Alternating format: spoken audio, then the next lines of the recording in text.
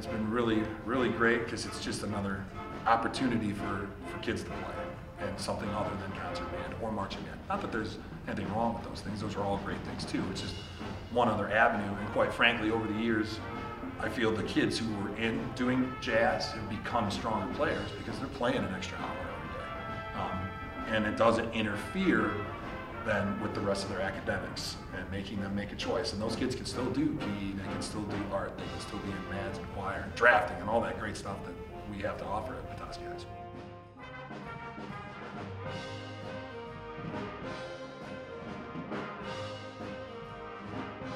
Jazz is another avenue to where it's my opinion, and a lot of music educators, your students are learning, they're reading another language.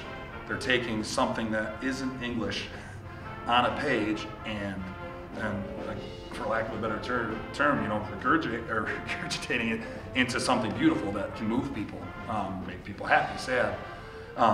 So from that point, just from a literacy standpoint, if this is a language that I'm translating into something, like reading a book and then speaking it to you, or reading French or Spanish. But jazz, then, there's a lot more freedom with jazz.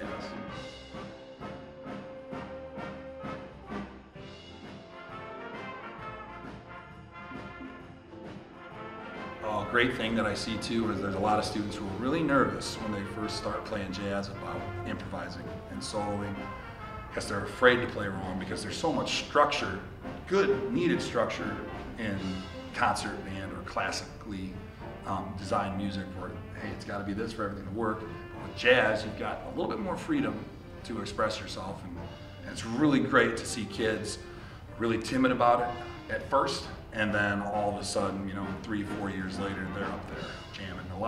Some of the kids you heard this morning, or yesterday morning, were that way, really apprehensive about it, and now it's not, who wants a solo? Bang! It's the same kids over and over, which is awesome. So yeah, that's one of the best parts.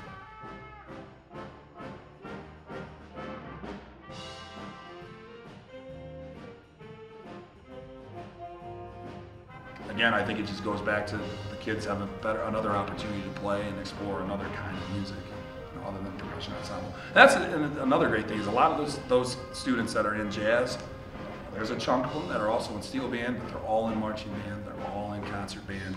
So yeah, it gives them that, again, that portal or that opportunity to explore that.